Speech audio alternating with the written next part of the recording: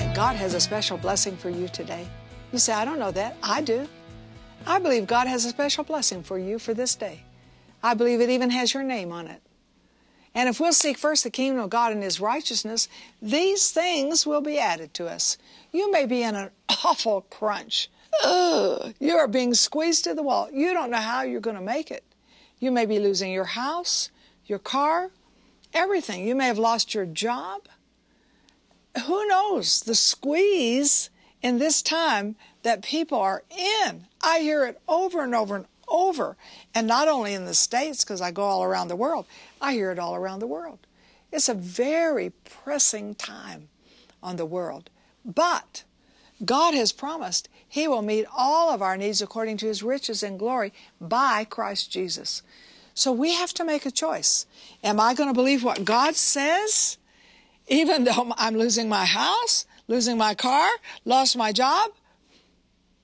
Am I going to believe God and speak His word and be obedient to do the things I need to do in this time?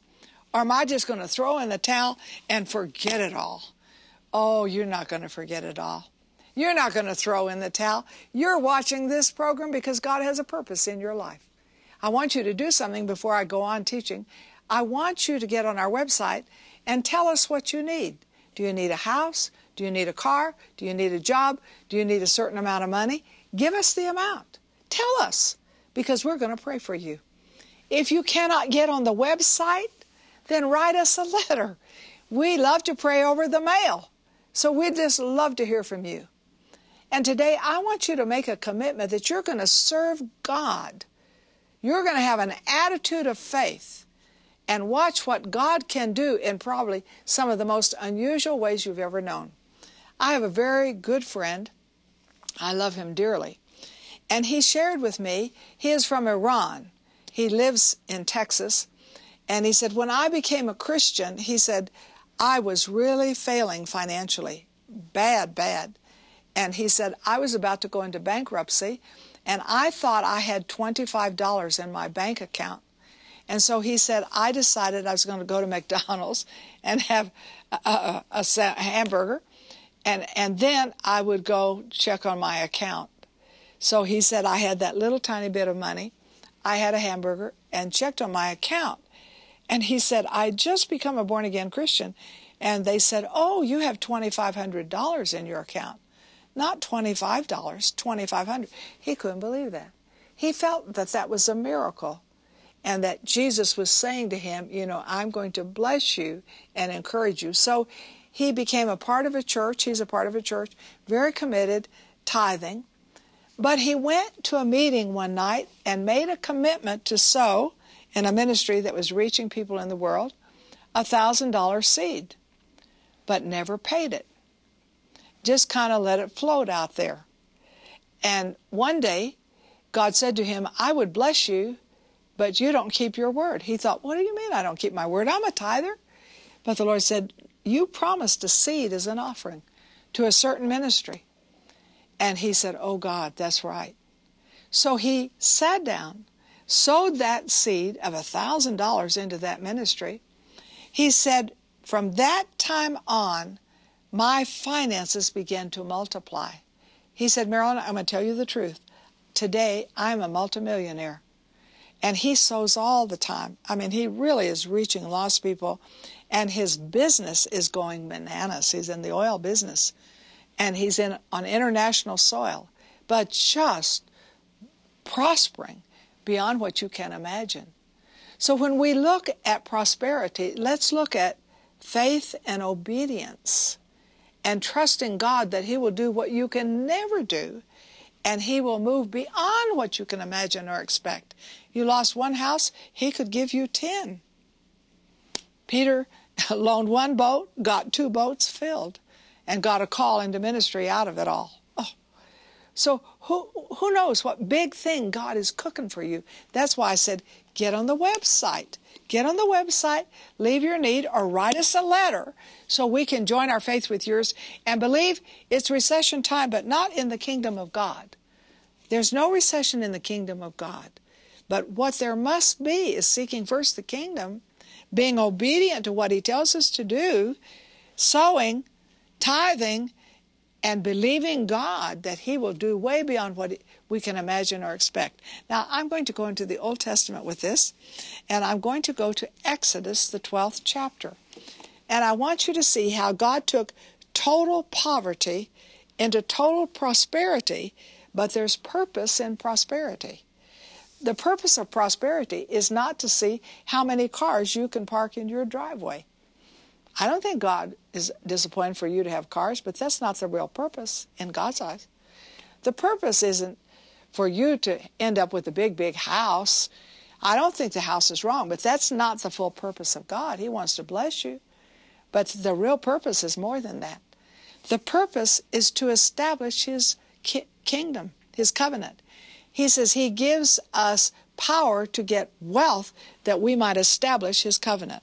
All right, let's look at the worst possible scenario. The very worst. These people are slaves. They own nothing. They live in Egypt. Their parents were slaves. Their grandparents were slaves. They are very mistreated. They don't own anything. But God has a promise to them that He is going to take them out of Egypt. And God raises up a man named Moses and his brother Aaron with a revelation, a tremendous revelation, to bring His people out. Now, I don't know, people tell you how many people were there that they brought out. They'll say 2 or 3 million. I don't really know, but I'm going to be conservative and say that there were 1 million Jewish people there at that time. And Moses comes, and you know the story, with 10 plagues. There comes judgment upon every idol that Egypt worships. Every idol. You know, they worship the sun. So God turns the sun off in Egypt and leaves the light on in Goshen. You know, they worship cattle. So their cattle die, get a blight, and the Israelis, their cattle live. So God brings a judgment to show He is the living God, not the idols that they worship. And God, He's so economical. He gets so much out of everything. So now it's time, after the 10th plague, for the Israelites to leave, the Jewish people to leave. So what does He do? Well, in that 10th plague, He gave the Israelites instruction, and they did it. You have got to be obedient. And He told them that they were to sacrifice a lamb on the steps of their house and apply the blood. And that when He saw the blood, the destroyer would pass over them, but all the firstborn of the Egyptians would die. Now they could have said, what? Sacrifice a lamb? We don't have that many ourselves. And you're asking us to do this, and we're slaves, and we're going to believe you? But they did it. They did it as a whole nation. Over 1 million people obeyed. Now that night the death angel came and passed over, but the Israelis did not lose their firstborn. Why? Because of the blood. Everybody say the blood. How can I know I can prosper in this day and come through, even though it's a squeeze and hard? Because of the blood of Jesus Christ. And I put my faith in His blood. Now it's time for them to leave, but they're poor. And they have a promised land, but how are they going to get there? I mean, they are slaves. But Egypt says, okay, you can go. We're setting you free. Go, go, go. And that night, they got all together and they left. But before they left, they prospered because the Egyptians gave them their wealth. The Bible says that. It was even prophesied to Abraham in Genesis that this would happen. Dear Lord, over 500 years later it happens. I believe God's word. So they are loaded with the wealth of Egypt. It said they spoiled the Egyptians. But when they walked out healthy. It said even the feeble, the old people, were healthy and walked out strong. They walked out free. They were no longer slaves. And they had purpose. They had some place to go. God had a promised land for them. All of this in the plan of God because of the blood of the Lamb, because of the blood of Jesus. And if you don't have Jesus in your heart today, you can repent of your sins, invite Him to come into your heart, and He will be Lord of your life.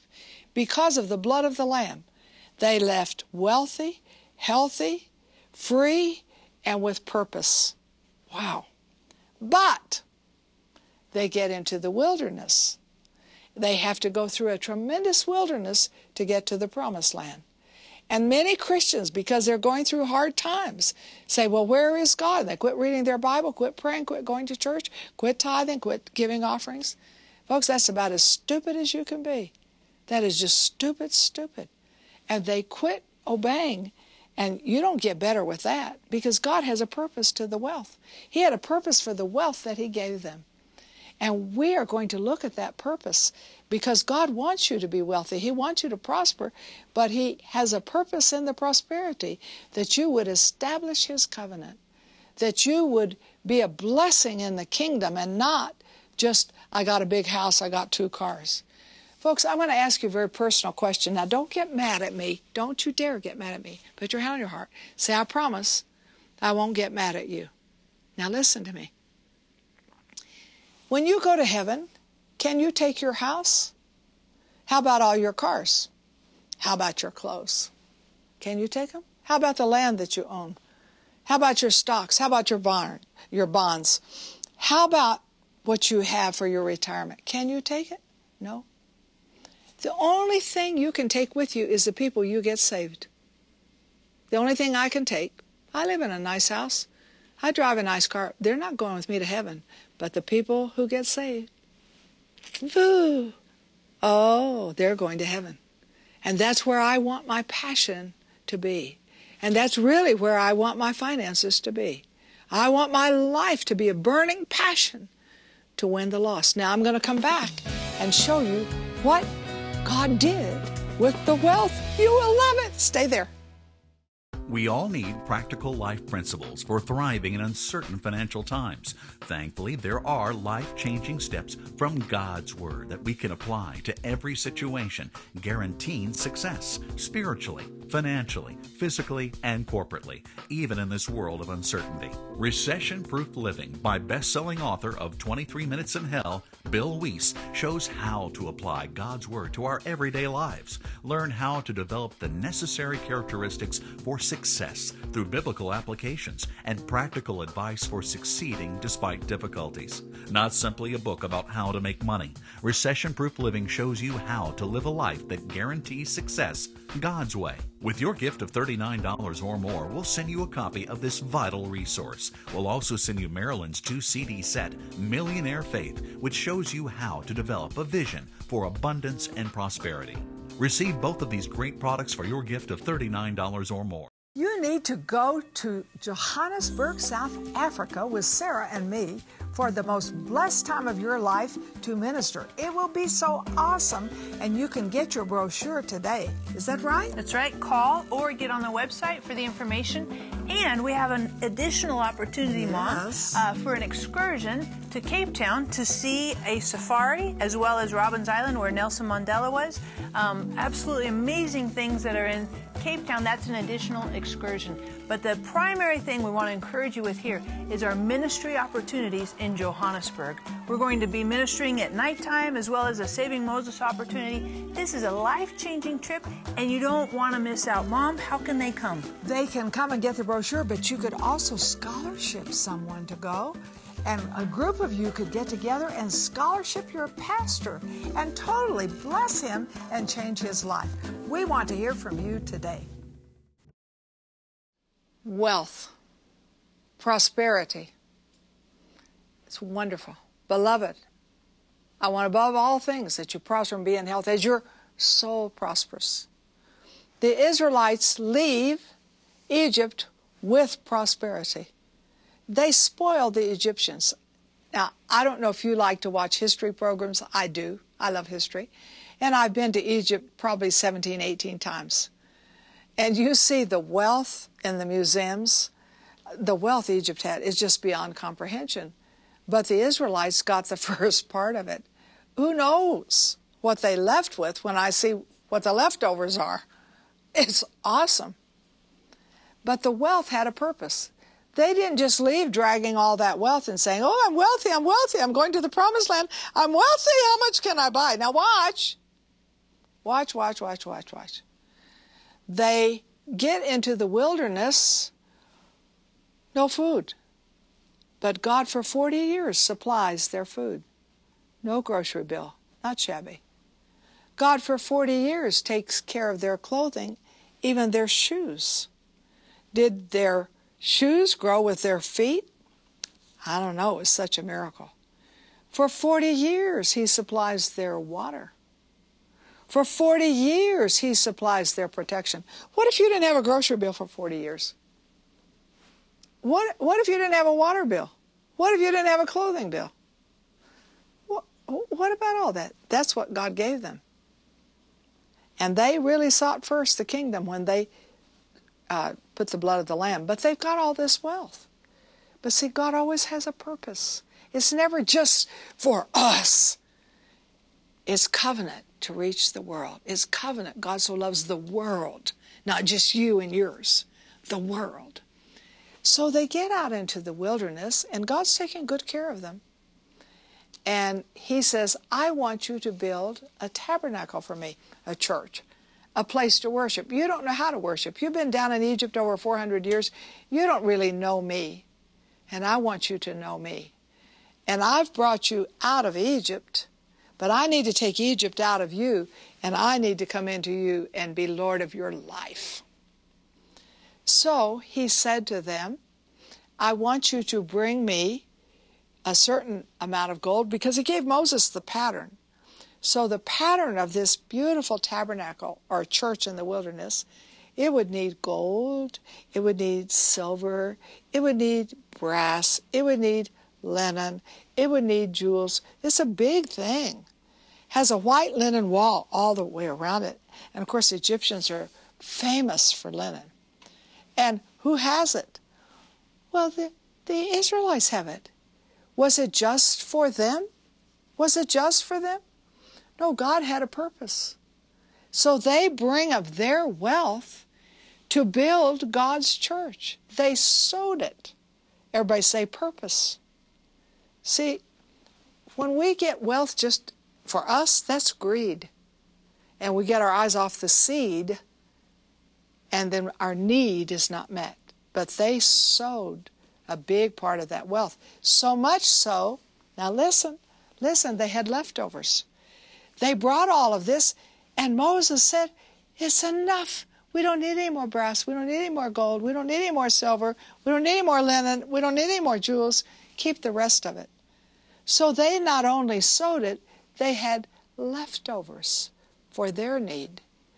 And not only had they sown it, but they don't have a grocery bill. They don't have a water bill. Am I right? They don't have a clothing bill. Come on, this is just Bible. Come on, this is Bible. But they put God first. They put the lamb first. They killed the lamb. They put God first. Seek first the kingdom. What are you seeking today? First the kingdom. And then they had leftovers. So they had that beautiful tabernacle all through the wilderness. They learned to worship God. And I think the best thing of the wilderness is that God came down as a cloud, His presence in the daytime over that tabernacle. And at night, He came as a pillar of fire. They had His presence in the wilderness. We're in a recession time. But folks, if we can have His presence in the day and the night, honey, we're going to come out of this smelling like a rose. And maybe today you're so pressed. You've lost so much and you're going to lose some more. Get on our website. Let us pray for you. Write us a letter. And hang in there with God. Don't throw God out the window.